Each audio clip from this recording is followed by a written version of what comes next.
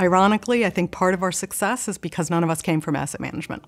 We sort of had a view of what was missing in the markets. And, from that came the idea for an asset manager that was focused on putting risk management at the heart of an investment process. We listened to our clients. We weren't afraid to build a very client-centric business. And I think that ended up serving us, very well over time. Early in your career, you're basically building subject matter expertise. And then, as you grow into a leadership position, now you're really trying to influence others to take the firm to the next level. And so I think you have to evolve. We talk about being client-oriented. We talk about being solutions-oriented.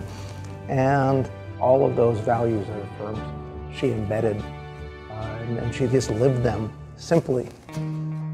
You have to learn to do business in other cultures, and you have to be inclusive of all different kinds of experience and all different kinds of culture. And that's an ongoing challenge. I think Sue's a superb listener. I think she has an almost eerie ability to hear people from different cultures. I remember once going to China with her, and Sue has spent no time in China before this visit, and I actually speak Chinese. And I was traveling with her for 4 days, and at the end I had the uncomfortable feeling that she actually knew more about China than I did. I'm very interested in how different businesses and different leaders figure out ways to lead high-performance teams. And the fact that I think it's universally true that high-performance teams are always the most diverse in both thought and experience. And so how do you tap into that? When Sue came to me and said, maybe it's time for her to do something else, my first reaction was to her saying, well, I understand that, but I don't want you to leave BlackRock.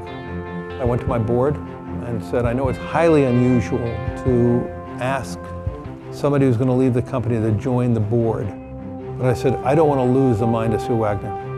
I am only the second woman to be recognized since the award began almost 45 years ago. I guess the old saying is 1 is an exception and 2 is a trend, and so I'm looking forward to, I hope, welcoming lots more women to these ranks in the future.